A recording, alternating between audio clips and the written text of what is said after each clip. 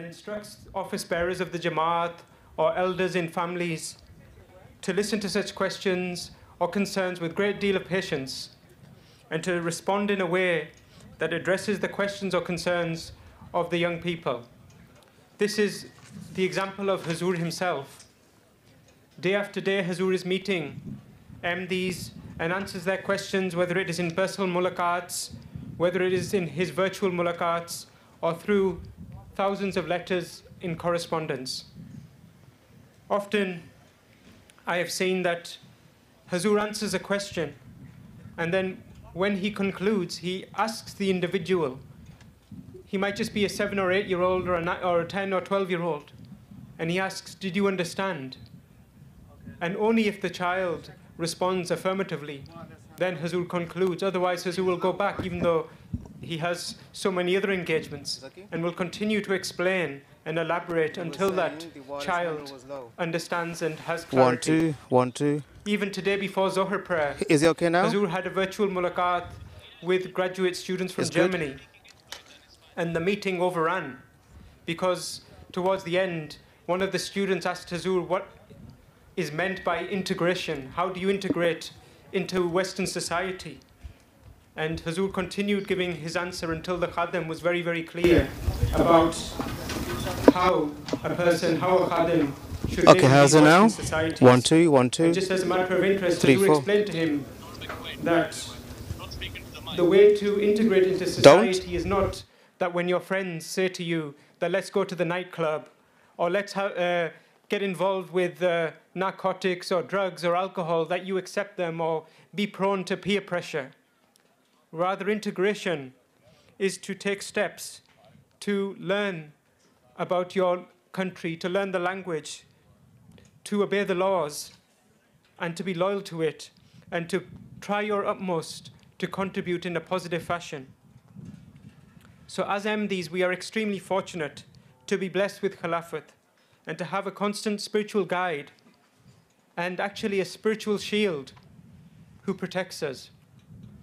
Over the years, there has been many contemporary and social issues which Hazur has warned us about. And later, we have seen the wisdom and foresight, even if it was not clear to us at the outset. One very pertinent example is the website and social media site of Facebook, which many, many years ago, Hazur advised MDs to avoid, especially for personal use. Now, more than a decade later, there have been many studies, many news reports that have exposed the dangers of Facebook, many of which were impossible to foresee at that time when Hazur first warned about it.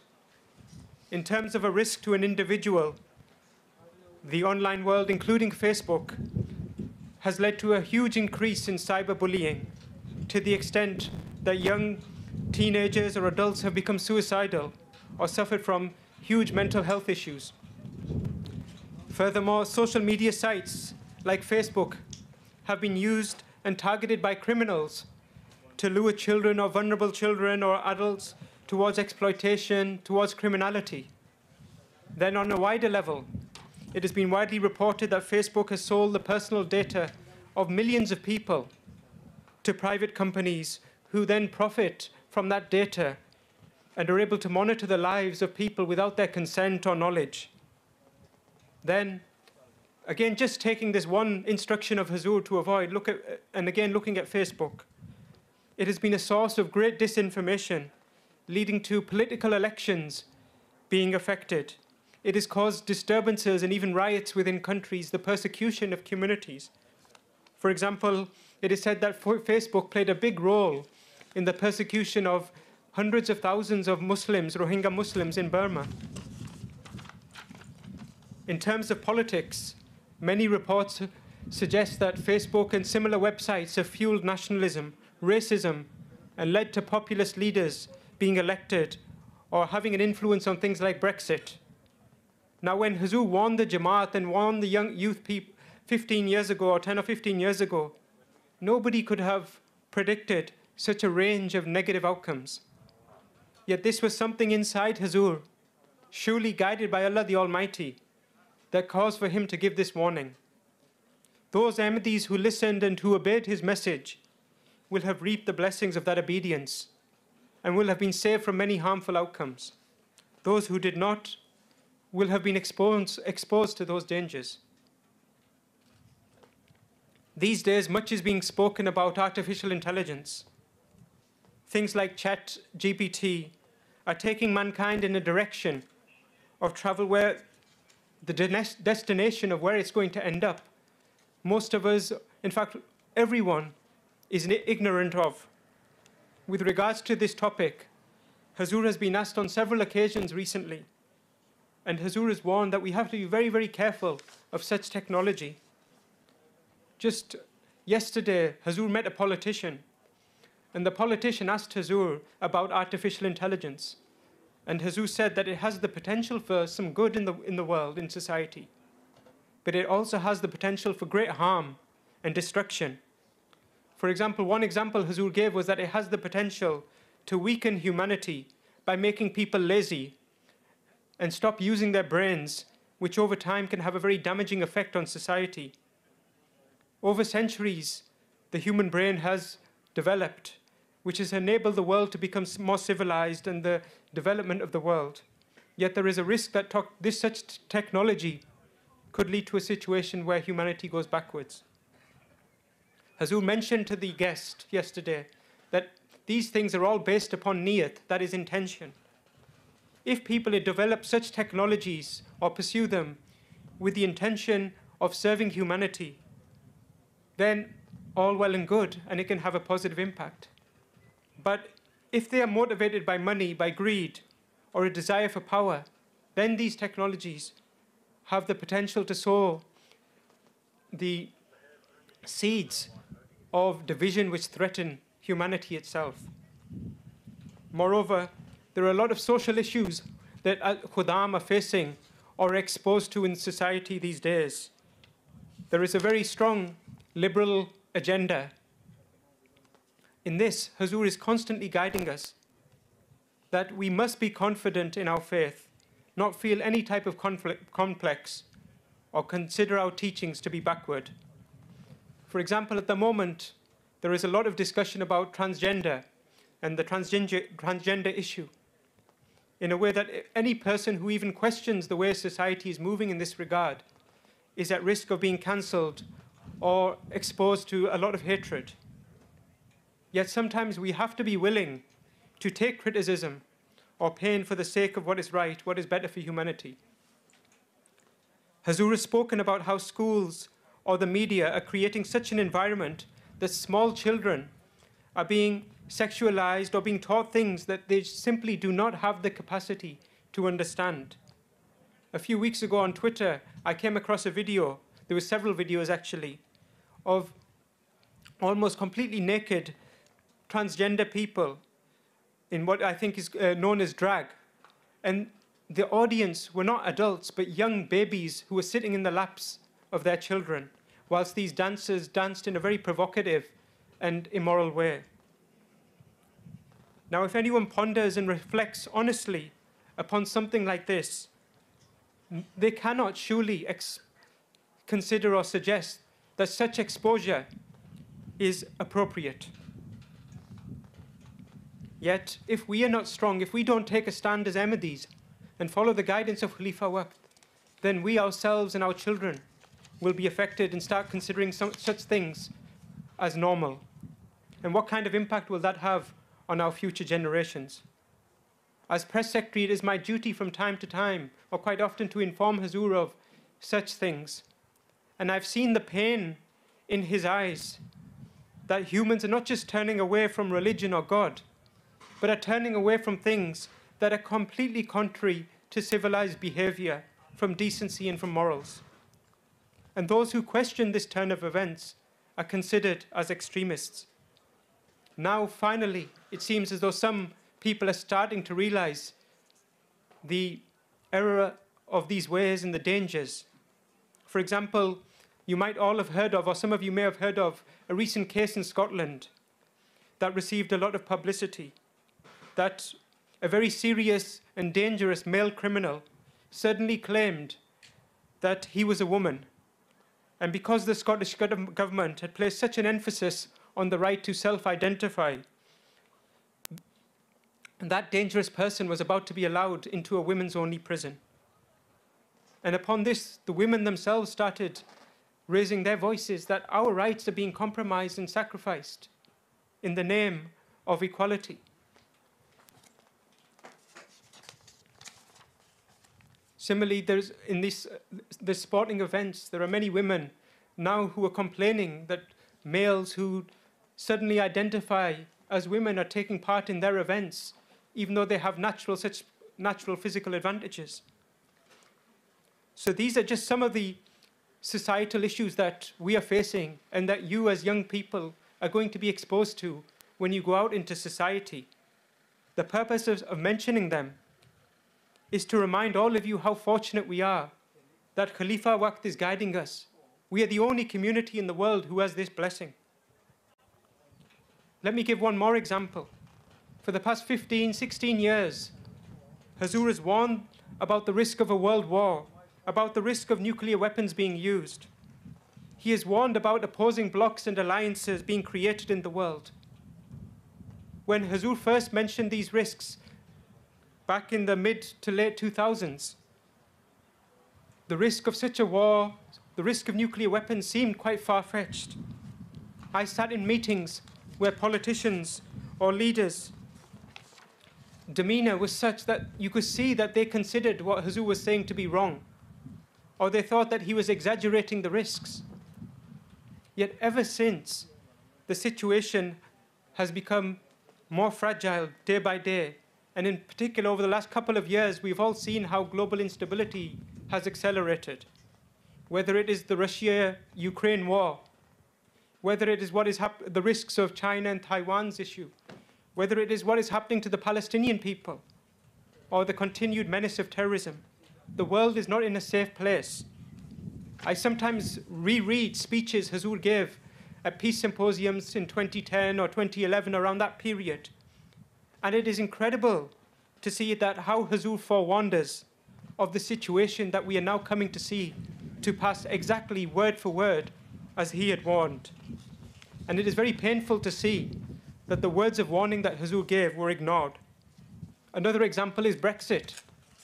In 2012, at the European Parliament, even before there was any talk of a Brexit referendum in the UK or any idea of UK leaving, Hazur spoke in the European Parliament. And what did Hazur say? Hazur said that I urge European countries to have more integration, to cooperate with one another. This is how you will be able to show your strength in the world. Regrettably, the country that Hazur lives in, the United Kingdom, was actually the country that decided to oppose this. And ever since we've left the European Union, now even those who were very much in favor of it are saying that so far it has proved a disaster and nothing good has come from it. The UK's status has been diminished in the world, just as Hazur had stated. As MDs, we are not politically motivated, but we have to strive for the betterment of humanity, and for that it is our duty to convey to others what the Khalifa of the time is saying and guiding. Just a couple of days ago, there was an event here in Islamabad with guests. And during a conversation with a local politician, he mentioned the Russia and Ukraine war to me. And he asked me what my views were. I told him that based on Hazur's guidance at the Peace Symposium, I thought that there should be greater efforts to develop peace in Ukraine and some sort of negotiations should take place. Upon this, the guest said to me that the Russian president is, in his words, a madman, and you cannot negotiate with a madman. And he said that the only solution, in his view, was that Russia and Putin should withdraw all their troops from Ukraine. Nothing else would suffice. Upon this, there was another MD at the table, and he mentioned Israel and Palestine. And he said that then surely you agree that Israel has taken the land of innocent Palestinians. They should also then withdraw immediately. Upon this, the guest said that he did not have much knowledge of that, but he knew that the situations were different. What is different? Perhaps that in one case, it is the Western leaders or the allies of this country who are perpetrating the cruelties. In another country, it is their opponents. That is the only difference that I can see. And that is the injustice that Hazur often speaks about in geopolitics. That it is one rule for one and another rule for another. Living in the West, it's very easy to be brainwashed or to be moved in a certain direction. Because we are exposed to the Western media, we are exposed to the news here.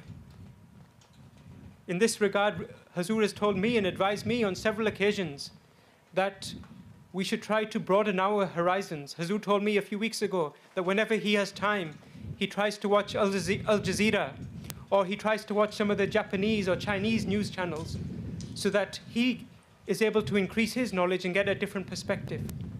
If Hazur is taking that time to broaden his horizons, then surely we should take the lead from him. And all of us surely have a lot more time in our hands than Hazur does.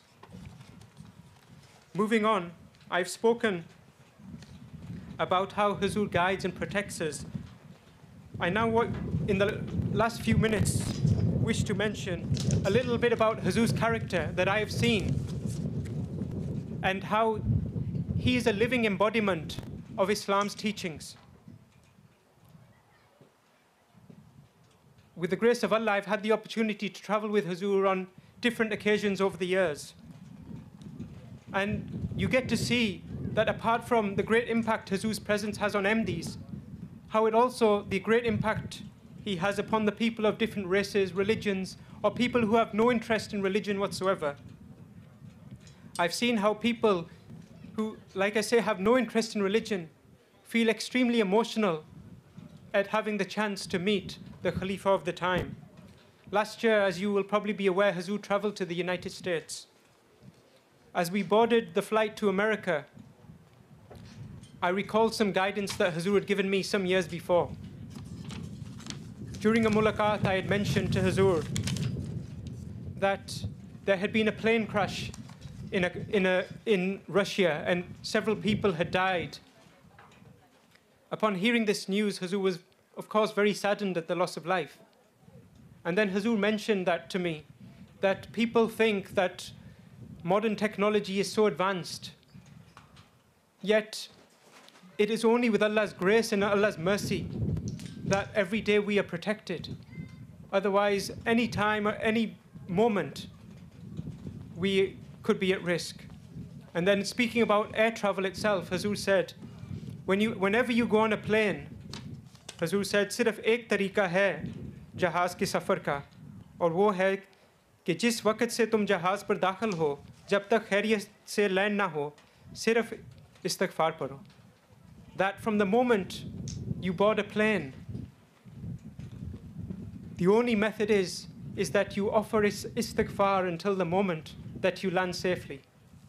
What beautiful advice and guidance, and an illustration of the absolute trust that Hazur has in Allah the Almighty, rather than relying on any person or individual or any technology, which can never be 100% reliant. Anyway, on that flight to America last year, I remember that there were a couple of flight attendants who, of course, were assigned to check if the passengers were comfortable. Towards the end of the flight, one of the flight attendants came up to me. He said that he and his colleague had approached Hazur several times to ask if he or Hazrat Appajan required anything at all. And each time they thanked him and said that they were fine and didn't need anything. He told me that just a moment before he had asked Hazur that, can I bring you anything? Is there anything I can do to make you more comfortable? And Hazur said that he didn't need anything at all, but he said that I would appreciate it if you checked if my stuff were okay. I was very much moved when I heard this, that Hazur sets aside his own needs and desires, but still cares with such detail and intricacy for those around him. Anyway, the flight attendant was very much concerned that perhaps out of shyness, Hazur did not ask for anything. And so he said to me that, can you go and ask His Holiness that does he need anything? Upon this, I said that during the journey 2 or 3 times, I myself had approached Hazur and asked if he needed anything, but I too had received the same response. Throughout the journey, Hazur was engaged in prayer, not like the rest of us who, if you get a chance on a plane, you might watch the TV or watch a movie or something. Rather, Hazur's time was engaged even in that time, in trying to grow closer to Allah the Almighty. At the end of the conversation, the flight attendant told me, he said that I've been doing this job for many, many years, and there have been many, many VIPs, politicians, dignitaries who come onto these planes and who I have to serve. And they're always very demanding. They don't speak to me unless they need something. But he said that His Holiness is completely the opposite. He said he speaks with such kindness, such humility and softness that I desire to serve him. But every time I ask him, he says he requires nothing. So this is just a small incident, but these types of incidents I've witnessed on many occasions that bear witness to the fact that the Khalifa Waqt lives up to those ideals which he calls all MDs to live upon to. Where Hazur calls us and asks us to be humble, to be kind, to live simple lives free from extravagance. That is what he is doing himself. Here in the UK, here in Islamabad, we are so fortunate that we have this honor to reside in such close proximity to the Khalifa of the time. I've traveled to different countries and have seen the emotions of MDs who have seen Hazur from a distance for the first time, or perhaps had a 1 or 2 minute mulaqat. I'll never forget, a few years ago, I met an MD who was in his 70s. He had never met a Khalifa in his life until that day. And when he came out of the mulaqat, he had tears streaming down his face. And he said that, today I'm ready to die. And I said, what do you mean? And he said that all my life, for decades, I've been praying for this opportunity to meet the Khalifa of the time. I thought this opportunity had passed me by, but today Allah Ta'ala has granted me this chance. He has granted me this opportunity. And this is more than I could ever deserve, and so if Allah wishes to take me, I am ready today. The sacrifices Hazur makes, the Khalifa of the time makes for us, are truly incredible, and most of us are unaware of them. I remember in Canada several years ago, it was a very long trip. Hazur traveled for 6 weeks. Day and night, there were engagements, morning till evening. In one evening, Hazur mentioned to me that since the night before, he had been feeling extremely unwell. And he said that the previous night he was so unwell that he considered calling a doctor. But he said the reason he did not do so was because he feared that if he called a doctor, then MDs might be concerned, might be worried, might feel some panic. So he preferred to stay in his home in a state of discomfort, rather than to cause even a slight degree of concern to the MDs. That is the pure love that he has for the members of the Jamaat. That same day, there was an event with Khuddam, Jamia students, and Hazur told me that he had a very severe headache throughout the program, to the extent that a few times he thought about stopping, but he kept going because he didn't want to disturb the young Khuddam. He told me that as he walked to the mosque for prayer that day, there was a point came where he thought he was going to fall to the ground. But he said, and smiling, Hazur said that Allah Ta'ala ne himmat de diya, that Allah the Almighty gave me the strength to continue. And none of us, the thousands of MDs who were present, had any idea of the pain. Then there are many other sacrifices that Hazur makes on a daily basis for the sake of the Jamaat. I once had the opportunity to be in Hazur's office when he played a DVD of some clips from the Jalsa Salana Qadian, which had taken place a few days before. And whilst he was working, Hazur would look at the DVD from time to time. He would look at the scenes from Qadian. And as he viewed it, I felt and I could see and observe the love he had for the town of the Promised Messiah. Hazur showed me Masjid Aqsa, And he showed me with great delight that there had been an extension so that more people could go there to worship. The video continued, and it came to Bahishti Maqbara and the blessed grave of the promised Messiah. And as I saw Hazur observing that scene, I could not help but be emotional, seeing the love that Khalifa Waqt bears in his heart for the promised Messiah alayhi salam. Then, as the scene continued, the video continued, there were scenes of MDs walking the streets of Qadian. Different buildings were shown. And at that point, Hazur said to me, कि जब कादियान को देखते हैं, तो बाकी सब कुछ भूल जाते हैं, और दिल चाहता है कि बस वहाँ फौरन चले जाएं. That when I see Qadian, or when one sees Qadian, you forget everything else, and you desire just to go there immediately. And this love that the Khalifa of the time has for Qadian is actually an expression of his love for the promised Messiah, which we must seek to inculcate within our hearts. I think the time is running out. Is that correct? You have a couple more minutes. Okay. So I'm sorry to go on too much.